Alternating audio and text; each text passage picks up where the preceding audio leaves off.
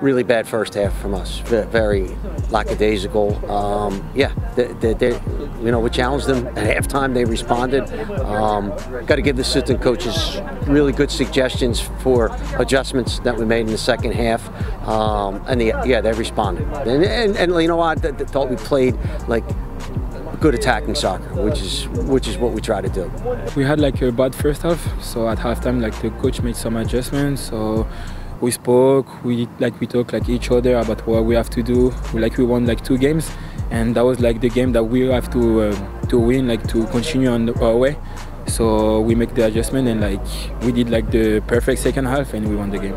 More than anything, it was just it was addressing each guy, saying you're not good enough right now, and you're letting us down, and so just step it up, or you're coming out. For me, like that was the first time that I played right back. That's like right back, like usually my first position. So I was happy. Like I gave like all the energy that I have like for the team.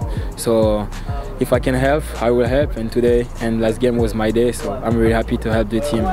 As the game went on, he made some good adjustments by getting back and plugging some holes on the right side. So yeah, I mean, we all know he's got great potential. I'm really happy like to get a week off, because like we've been playing every 2 weeks with practice and class, so we have like time to keep to have like energy again and be ready for the next game against Manhattan.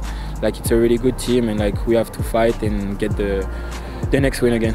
Just one more thing, this game goes out to my new nephew who was born yesterday, Owen Michael Miller, OMM as I call him, and I can't wait to meet you, okay? So see ya, bye.